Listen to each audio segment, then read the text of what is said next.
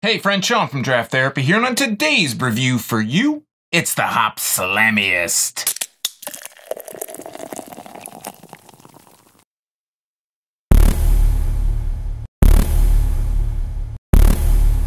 Hopslam is a 10% double IPA from Bell's Brewery in Comstock, Michigan. First and foremost, if you're new to the channel and you're interested in seeing beer reviews on Tuesdays and Thursdays, consider subscribing to the channel for more beery videos. Now, with that being said, this is my third year reviewing Hopslam. 2018 was my first year after a really long absence of having it. I'd say it was probably at least 10 years or so. And in 2019, which was last year, I compared 2018's to 2019, but I ended up drinking all of my 2019 Hopslams, so there won't be a year-over-year comparison this time around. Bell's has a couple really highly anticipated releases every year, and I'd say Hopslam is probably the most widely sought after around the country. I know Oberon has its fans, but Hopslam is the big double IPA that Bell's fans look for everywhere, and it's been a lot easier to find in recent years. They've produced quite a bit more. So let's take a look at the label. We'll get it into a glass. Fun fact, Hopslam was first brewed in 2004. Were you there for it? I think my earliest was maybe 2009. Oh, and before I forget, I paid $15.99 for a six-pack. I've seen it, I think, as low as $14.99 online somewhere. No place I've seen it in stores, and I've seen it as high as $16.99. So you should expect to pay that or about $2.50 to $3 a can. So let's go ahead and take a look at the label like I said before. This is just the regular Hopslam beer label. It's been like this for the last few years. Since they put it in the can, they haven't had to put the date on the outside like on the bottle. They usually have it on the outside. But this is the green can. It's this kind of slightly more green than olive green. And it says Bell's at the top, Hopslam Ale. It has the guy, you know, crushed under the 3 hop cones. It says on the bottom, Double India Pale Ale brewed with honey. An exceptionally aromatic blend of hops combined in this balanced interpretation of the double IPA style. Best enjoyed as fresh as possible. And then it has on the side, it has the Independent Craft Beer logo, if that's something you're interested in. And it has the alcohol, which is 10%, which I said earlier, 10% by volume. Shelf life, 3 months. And like I said, I've aged this over time. I actually enjoy it being aged. I mean, it has its merits being fresh, but I do enjoy it being aged at the same time. And then on the bottom is the package date. It was packaged on January 2nd, 2020, which is just about a week ago. It takes about a week for it to hit the market, hit the shelves. In the general store, Bell's general store, you can pretty much find it like the 3rd, I think. It comes out really soon. So I'm going to use my Bell's glass here. I'm going to go ahead and crack it and put a nose out of the can, which is something that I like to do. And let's put a nose on it. Getting a lot of that hoppy aromatic smell coming out of it. Has a bit of a sweetness to it, just like it usually has. I know that every year it kind of changes slightly. But I'm getting a lot of a kind of citrus and pininess out of there. A little bit of a sweet kind of smell, which I'm going to attribute to the honey. So let's go ahead and pour this. I'm going to turn the logo so you can see the actual pour here. And it's coming out really golden yellow out of the can.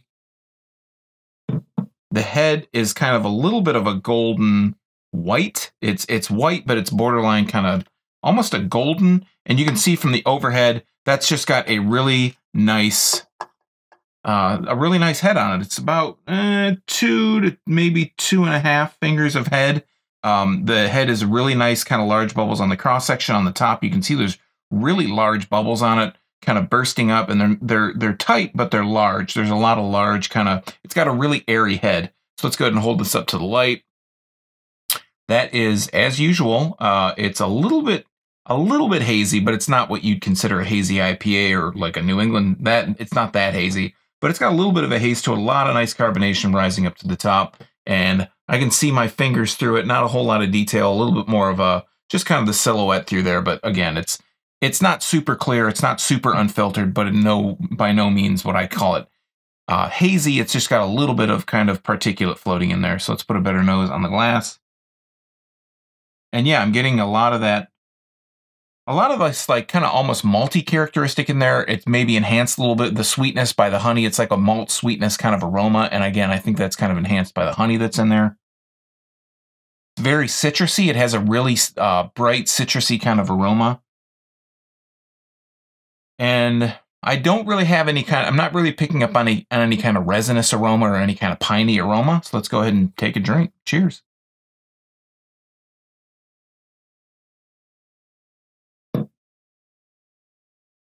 It's very sweet. Again, that honey kind of adds to that. So the mouth feels a little bit on the higher end, a little bit on the heavier end. It's not thick. It's kind of on the high to high medium kind of side.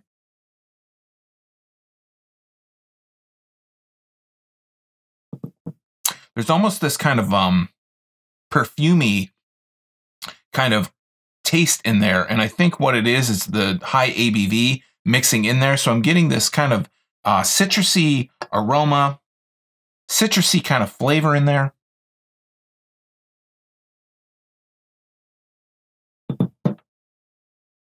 I feel like the ABV is a little bit more pronounced this year. You can almost taste a little bit more of the booziness than I think previous years. It was a little bit more kind of buried in there a little bit.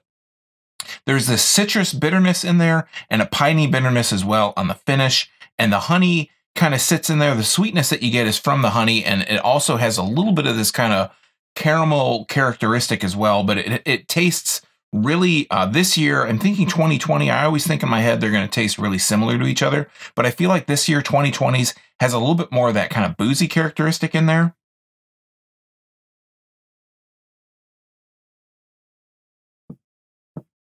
Yeah, and that honey sweetness is in there. It also has almost this kind of bitter orange sweetness in there too. I know bitter and sweet aren't really the same thing, but sometimes if you bite into like a dry kind of a orange or a tangerine that's kind of dried out, you get this kind of bitterness that's in there, and that's the kind of citrus flavor that I'm getting. And the aftertaste, as I talk and the air kind of hits my tongue and the beer interacts with the air, it has this. You get a lot of the honey flavor in there then, and you also get a lot of kind of caramel characteristics that pull through as well.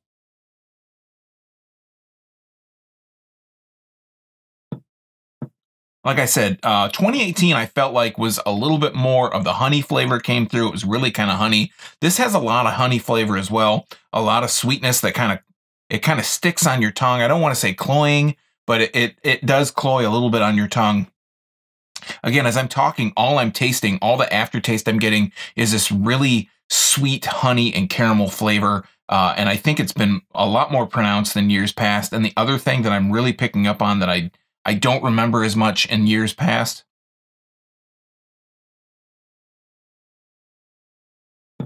is kind of when I breathe out and I take a drink, this perfumey kind of aromatics come through. And I think that has to do a lot with kind of the ABV, a little bit, being a higher ABV IPA than maybe you're used to.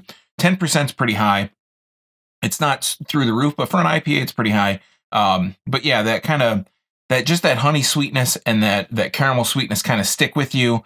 But all in all, I think if you are more in that honey kind of edge for Hopslam, this might be for you if you're expecting more of a really strong IPA or maybe a little bit more of that kind of maltiness, or maybe more of that really strong hoppy bitterness, the piney bitterness, the orange bitterness.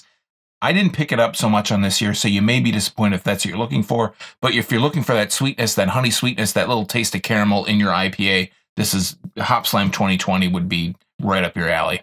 All right, friends, that has been Hopslam, the double IPA from Bell's Brewery. Have you had this before? Have you had 2020? How do you think it compares to other years? And when was the first time you had Hopslam? Let us know in the comments down below while you're down there. If you like Michigan beer or just beer in general, consider subscribing, like I said earlier, because I'm here twice a week making videos on Tuesdays and Thursdays. It's all for free for viewers just like you, and you might miss your next favorite if you're not subscribed and getting those notifications.